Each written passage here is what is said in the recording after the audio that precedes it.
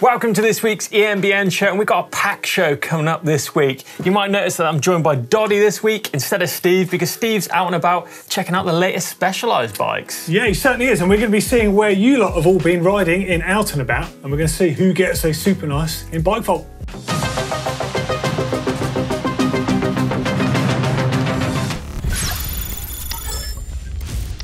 Right, kicking it off, it's over to Steve to see what these new Specialized bikes are all about. And yes, we are in a shop. We're in the Certini Specialized concept store in Bristol in the southwest of England.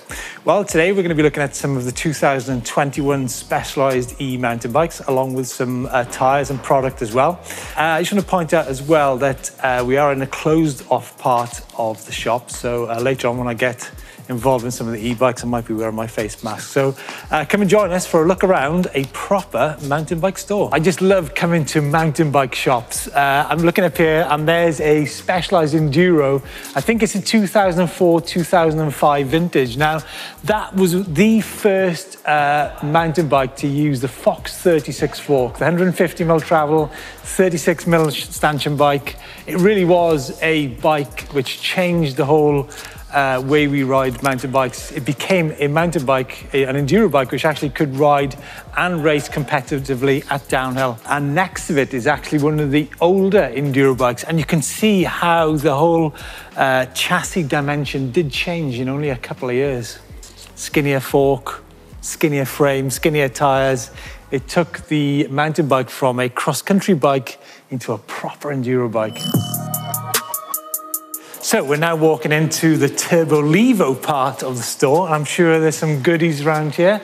Oh, wow, crikey, look, there is actually up here.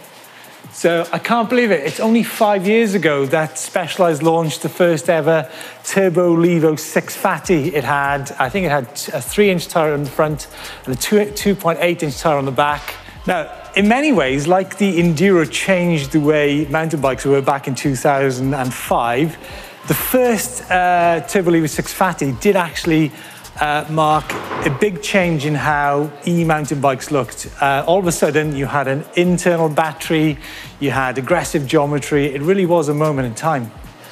Big news from Specialized this week, actually, and they've come out with some new compounds across the range of their tyres. They've now got a T7 and a T9. Now, on this stump jumper, this is a Stumpy Evo 2021, ridiculously lightweight. We've got an Eliminator on the back and a Butcher up front. Now, the Butcher is a tyre that I'm really familiar with, and this comes in 27.5 or 29, in 2.3 or 2.6. And I love the graphic on the side of this tyres. Plus, of course, that iconic sawtooth profile of the tread pattern. And the compound on this tyre is ridiculously soft. I bet it would make an amazing e-bike tyre. But look, the main reason that we're in this concept store, Certini in North Bristol, is to look at the bling. Now, I haven't got my stick today, but I do have my pen. What do you think, guys, about gold chains and cassettes? Anyhow, here is the 2021 S-Works Levo. What do you think about that red? I think it's absolutely awesome. Look at it. Oh, crikey. You know, as much as componentry and geometry does matter, the look of the bike is essential. I'm moving across now to the 2021 Levo SL. Now this is an S-Works as well. The big difference this year on the Levo bikes is that they've swapped out to Fox 36 forks and 160mm travel up front. So yeah, that really does alter the character of both the Levo and the Levo SL quite considerably. Now, the great news is it's not all crazy expensive e-mountain bikes in the shop. Let me introduce you to the Turbo Levo, £4,500. Comes in 3 colours.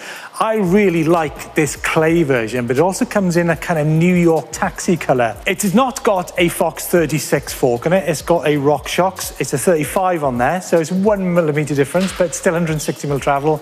In terms of braking, there's a 220mm rotor up front and a 200mm at the back. It's a Guide RE brake in there, which means it's got a code caliper. It's got a seat dropper on it. It's pretty much exactly the same geometry as the S-Works bike. But like I said, £4,500. Certainly a bike to look at. Oh, sorry, Josh. Yeah, so easy to get distracted in bike shops. And you know what? Oh, I tell you, looks still matter, don't they? Now join us on the channel over the next few days and we're going to be taking an in-depth look at all the 2021 e-mountain bikes from the Levo SL to the Levo and also the Kenevo. So over now to Chris and Doddy in the studio. I'm going to go and charge my battery over a coffee. Wow, those bikes look amazing, Doddy, don't they? I cannot wait to get my hands on one of those. Oh, you have to join the queue, mate. I've been waiting flipping ages for my new bike, haven't I, Steve Jones? Well, anyway, we've got some awesome stuff in the shop at the moment. Don't know if you've seen it, we've got our limited edition adventure wear. There's loads of cool stuff, there's stickers and all sorts. So please do support us and you'll look cool as well. Okay, so straight into comments and stuff from various videos we've had over the week. So in particular to the EMBN Show 146 last week, loads of love from you guys. This is really cool too. It's great to see you back, by the way, It's Chris. nice and I big. haven't even said it, yeah. Nice to see. So Plastic Monkey says, nice to see Chris safe and had a quick recovery. Yeah, Cheers. completely, man. And also from Ian Young, welcome back, Chris.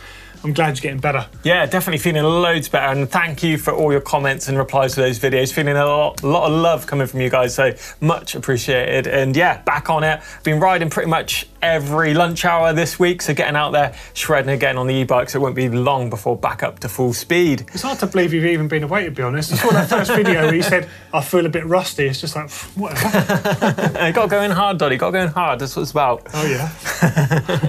We've got another few comments here as well from how much travel do you actually need on an e-mountain bike?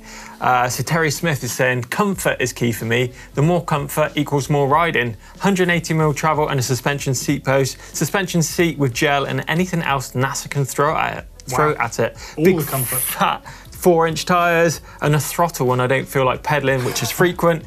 Maybe comfort gel grips and throw me a spare battery on there to cool my beer.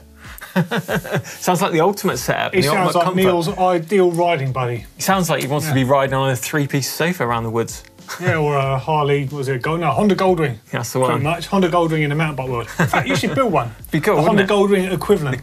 Most comfortable e-mountain bike ever. Yeah, it's a good idea, that. We've got Mauricio Terexera. With a motor push you up, the more travel, the better. Yeah, and I totally agree with you there. I'm actually out and about on my Kenevo quite regularly riding cross country, and people think, what the hell are you doing? It's got big box of triple clamp forks on there, coil shock on the rear. I think it's got the Ebike tyres on it, so it is absolute sort of downhill basically a downhill ride. bike. Yeah, basically. But that bike is so comfortable cross country, the geometry and the nice upright riding position, big wide bars. It's the ultimate bike for, you can get out there all day. Do you know what? I'm going to be devil's advocate here. I'd go the other way. Really? Yeah, even though I don't currently have a bike, Steve Jones, I actually like to feel connected to the trail. Really? Don't get me wrong, I don't want to feel uncomfortable, and I agree with, more travel is more comfortable and stuff. Yeah. But especially with an e-bike now, I like to feel my traction. Yeah, that's a good point. And I ride them less than you guys do. Yeah. I go between regular bikes and e-bikes. Yeah. And I find sometimes when I get back on the e-bike, not quite being able to feel that terrain because the tyres are so grippy now and the suspension is so good. Yeah. I'll end up wheel spinning sometimes. Yeah, that's a good tuned point. in. Yeah, a valid point, yeah, for sure. I've got one last one. It says this is from Zajika. 200mm travel, low slack with a 61-degree head tube angle. That is the downward one. 61-degree head angle. But keep all those comments coming in. Love seeing what you guys think about the videos. Okay, now it's time for Tech of the Week, and this one is about as tech as you get, to be fair. So this is from Sander in San Francisco. Hey, Sander. He's got a Cannondale Moterra Neo 2. Now, Sander says, I've been riding and racing custom two-stroke motorbikes, I think there's a shot actually here, for 6 years now. And I've decided to build my first e-bike, a 4,300-watt full suspension mid-drive eMTB. That's not a mountain bike. That's basically a motorbike, isn't it? Yeah. In the middle of the build, sorry, I just realised that so many people actually say that. I don't really mean it. I've never actually ridden an eMTB, so I rented one at the local shop in San Francisco whilst visiting family. What an amazing experience. I'll never build another gas-powered bike again.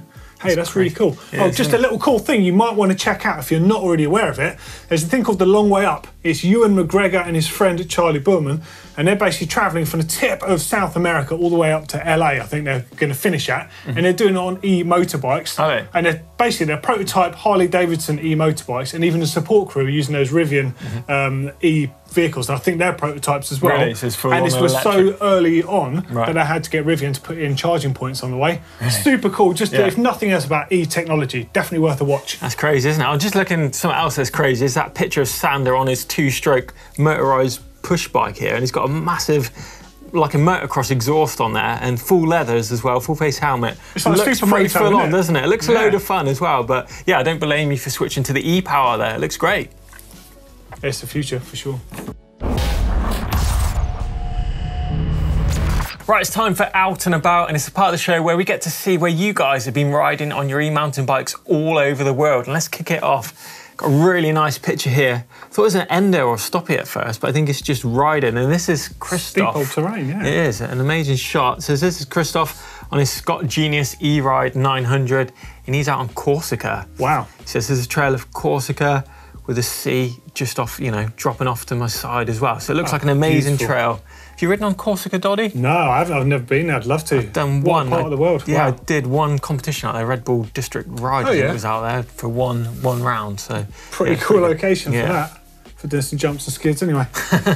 Next one is from Johnny with his Trek Rail 7, and this one is in Georgia. A waterfall break whilst riding the Pinhoti trails in the Kahata wilderness in Georgia. Wow. Looks a great that's a trail, pretty beautiful place for a stop on mid-ride, isn't it? Yeah, I think anywhere with a waterfall and trails. Always be tempted to jump in. Exactly, it looks amazing. Well, we've got this moody shot here. Oh. So this is a bit of mist in the woods here, and this is from Hugo Manuel. He's got a Mondrake, a level RR, and the Serra de Sintra. And this is the break before the ride. And I think I've ridden those trails with Steve Jones. It kind of looks familiar. Territory, those rocks and that mist, and I love that mist. That's super cool, isn't it? moody, isn't it? Yeah. That bike looks so good as well. Yeah. A few mods going on with that as well. Next one's from Gareth in good old-fashioned South Wales in the UK, Pontyskill. Evening ride, out and about on rides, really struggling to complete on an analogue bike due to old injuries. E-biking has given me a new lease of life. Boy, that's exactly what it's all about, isn't it, Gareth? Yeah, spot on. And look at that, like sunset there, and you can see, well, it looks like the Avon masts in the background. I think it is, isn't it? Yeah, right in the distance. Not the mast, we're talking about the windmills. Yeah. Even that sky's blending in, it's kind of going in with that colour of that bike as well. So that's Beautiful, a nice shot. yeah. Great shot as well. Got this one, a bit of black and white action. Don't get very many black and white pics here on EMBN, but this one's in from Kurt. He's on a Spectral on CF 7.0. He's out in Belgium, Genk in Waterschei. Riding one of the Black Mountains or spoiled tips in Genk, so I'm guessing that's kind of like a free-ridey kind of zone. It's a spoiled tip, and it's a pile built of accumulated spoil, waste material moved during mining. So That's yeah, interesting, yeah. These waste materials are typically composed of shale as well as smaller quantities of carboniferous sandstone and various other residues. Do you know what? Jones would actually be gutted he's not here. I know, he'd love that one, a wouldn't bit of a he? geologist. Yeah. He is, he knows everything about stones, No, he doesn't. soils, He doesn't know access, anything about Wales. That guy is your man. But going back to the shot, it looks really good. And I think that's quite similar to one of the spots that I ride over here in the UK, which is called the Bings up in Scotland. And that's all the mining sort of residue and big shale tips. And it's really cool. Some stuff. Yeah, like riding the with the red Enduro dusty stuff. people That's up it, there. yeah. So yeah, similar kind of spot. But yeah, rad shot there, love it. I think that's it for this week. It is. Keep them coming in. Make sure if you want to get featured on the show, use the upload service. The details of that are up on screen now.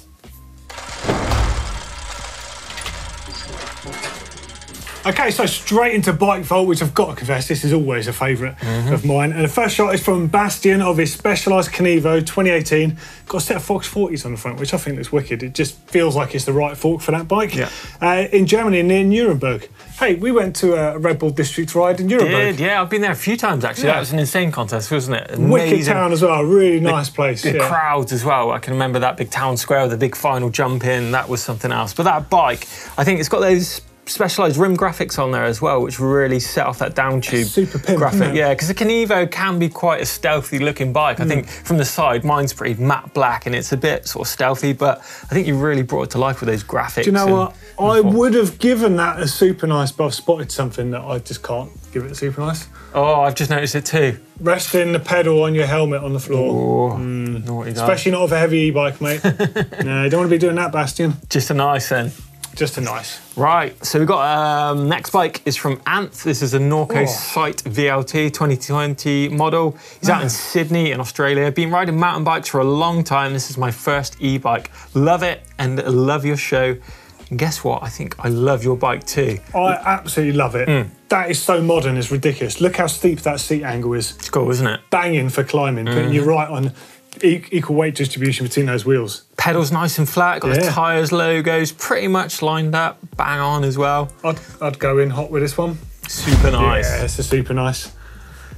All right, so now over to Dennis in Phoenix, Arizona, a 2020 Turbo Levo Comp. Oh man, it's like beautiful. I'm just noticing what the bike has stood up on as well, actually, Doddy. That's pretty cool, isn't it? Bit of a cactus just in the background. I want to know if you get many punches out there from cactuses. Do they leave thorns and stuff on the trails? That's a good question, actually. Anyone that rides in Arizona or anywhere else that's got loads of cactus, have you suffered with that? Have you even crashed into one? Can you imagine? Yeah, let us know in those comments underneath. But I think it's a nice. Nice. I think it's a nice, this one. Wow. So next up, we've got Mark here. He's got a 2020 High Bike All Mountain 6.0. He's in San Francisco Bay, riding the awesome San Francisco Bay Area Trail. 100 miles of the best views. And he's 59 years old and going strong. That's a great thing, I think, what we see here on EMBN is the age of the riders. Riders that keep going and going. You know, we have guys on here, I think one of the oldest was getting close to 90, he was like late 80s. But I mean, he's 59, getting out there, and 100 miles of riding. It's insane, That's isn't it? unreal, isn't it? Yeah. The view's mad. I've been to San Francisco Bay a few times, but I can't quite figure out where it is, but I'm definitely going to look it up because hopefully get out there for Sea Otter next year. Nice. I think that's got to be another super nice. Yeah, I'd go with that. Whoa. Wow, okay, so this one going straight in for a double super nice here, I think. This one's from Tamara. It's 2020 Trek Rail 7s ×2. Glenwood Springs in Colorado. Showing a new e-friend, my home trail. Isn't that the best thing? You can take any riding friend, e-bike or not, out to fitness, your local trail. age, it doesn't matter, does it? I mean, that is a local trail. Kind of pips most people's local trails, to be fair. Look at that, one of the homes of mountain biking. Giving that a double super nice then. Yeah, 100%. Cool. Yeah. Nice one. So moving on, bit of processing going on here, isn't it? I tell you what, from photo point of view alone. It's cool, isn't it? Yeah. So this is Frank. He's got an All-Bear M10 2021 model as well. So this is spanking out in Ahom Boden in the valley of Carwendel. From a fantastic ride with my new bike, 80k distance and 2,300 meters of climbing on a single battery. Do you know what? Everything about that I like. I like the attention to detail. Yeah. The fact that he's bothered to do this processing on the image. Yeah. I think the bike looks amazing. And I love the fact it's a brand new bike and he's already been out and smoked a massive ride on it. Big ride as well. Come on, that's a super nice. Gotta be. Whoa. Okay, now over to Stefan in Germany, and this is a Cube Stereo 160 HPC SLT 625 27.5. It's a bit of a mouthful. Partridge in the country. Bought my first e-bike and full suspension mountain bike, and I'm loving it. I'll definitely upgrade to Access on the other bikes, just waiting for some wireless brakes. Oh, wireless brakes, there's a thought. So Access, in case you don't know, is SRAM's wireless transmission. Absolutely lightning quick, no cables connecting anything. It's basically working on witchcraft. Incredible technology. And I've got to say, bike's rad as well. It is not, yeah. Yeah, that's real nice. Super nice with that one? Yeah, go on then. Yeah. Wow, so finishing up on a super nice, but my question for you, Doddy, is the bike of the week. And I think we've had quite a few strong entries this week. I'm just looking back through them just then. I think for me, it's got to be, I'm thinking Dennis with that Cactus shot with his Levo comp. What are you thinking? It's a pretty strong entry. What's your thoughts? Got some strong ones. Do you know what? I'm kind of in with the All-Bear, I've got to say, from Frank. Go on then, Doddy, because you're the guest on this week's show. What are you going for? You going with go for Frank. Nice one, Frank. That is an amazing shot. Bike of the week. And as I say, keep them coming in. Love seeing all those bikes here on the show. Use the upload service. And that is it for this week's show. Let us know down in the comments what you think about the 2021 Specialized bikes that Steve's checking out. Let us know if you crashed into a cactus and what your favourite bike was in the bike vault too. Love hearing from you. Give us a thumbs up if you enjoyed it. Don't forget to subscribe to us here on EMBN and make sure you find and give us a follow on social media too. Cheers for watching. See you later, guys and girls.